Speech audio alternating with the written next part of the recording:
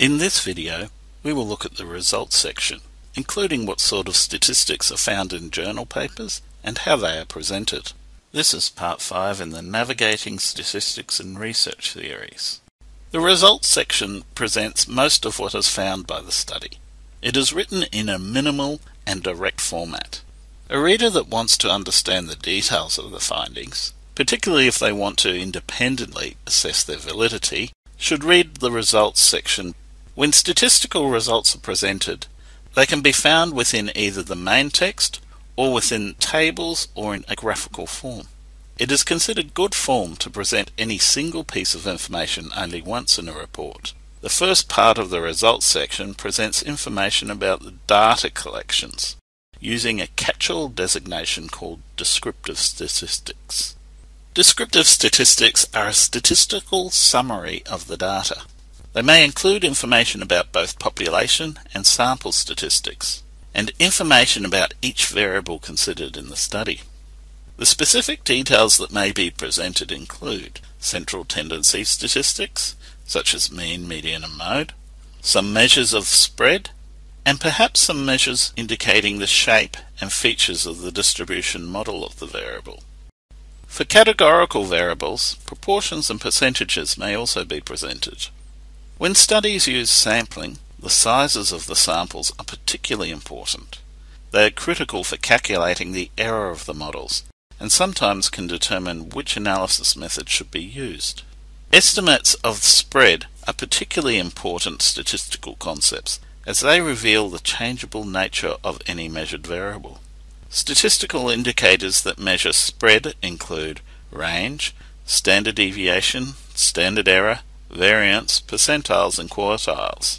Of these measures, the most commonly reported is standard deviation. Finally, statistics that describe divergence from the expected distribution may be reported, including measures such as skewness and kurtosis.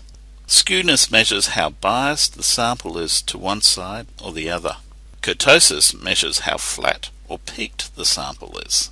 In exploratory analysis, we are looking for relationships between variables that may indicate cause and effect. Correlation factors can be used to show these relationships.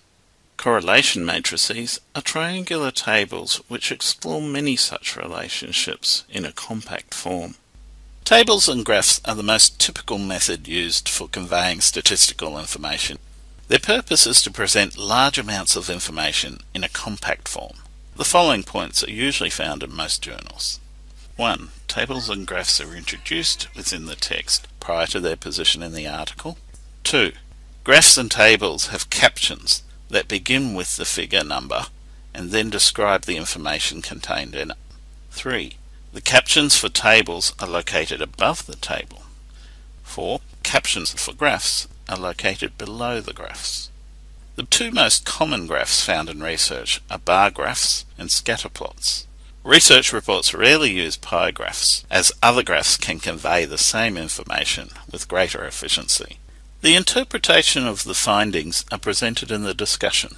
The authors are focused on exploring the consequences of the findings, or examining how they fit the context developed in the introduction, literature, and theory sections. Since the goal of the research was to answer the research question, a major issue to consider is whether the results actually have answered it.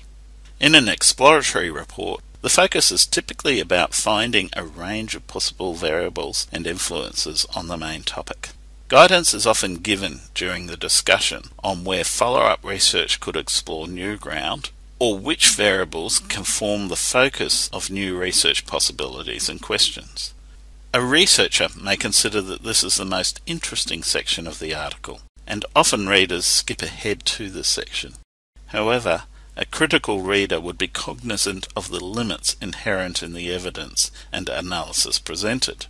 So a good habit is to check the claims made in the discussion against the presented evidence to verify the accuracy of the claims and interpretation. This is the end of the 5th video in the Navigating Statistics in Research series.